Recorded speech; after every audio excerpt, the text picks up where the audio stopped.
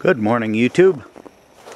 A couple days ago I posted a cold start on my 17 kilowatt Honeywell standby generator, and it took 5 cycles to start it.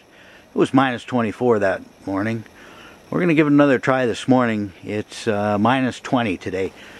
I went back and I looked at that video and I noticed that something was different from the normal start cycle.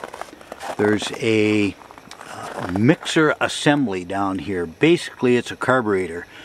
Normally what happens when you do a start is that linkage down there moves, and I don't know whether it sets a choke or whether it gives it a little shot of natural gas, but that wasn't moving.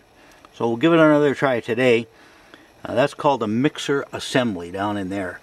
And on the other side is the electric part of that, and it's called the governor actuator, and that's the electronic control that actually moves the linkage. So we're going to give it another try today and see whether that freezes up. I did move it yesterday and it did work okay, so we'll see what happens at minus 20. I might have found my problem with the starting. So we're going to do a manual start now, and it's going to get noisy. So let's see if that mixer assembly actually moves.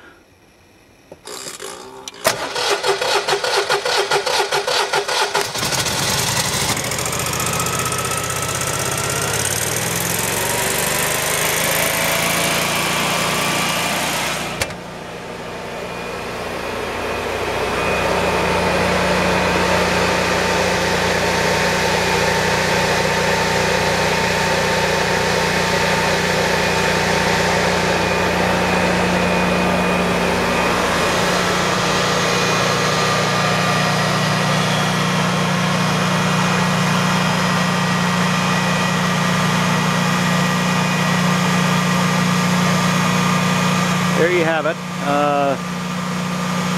First crank of the generator, and it started at minus 20. I had got in there and moved that mixer assembly a little bit, and I think maybe there might have been some foreign particles in that. I put a little bit of silicone lubricant on it, and as you saw this morning, minus 20, first crank over, and it started.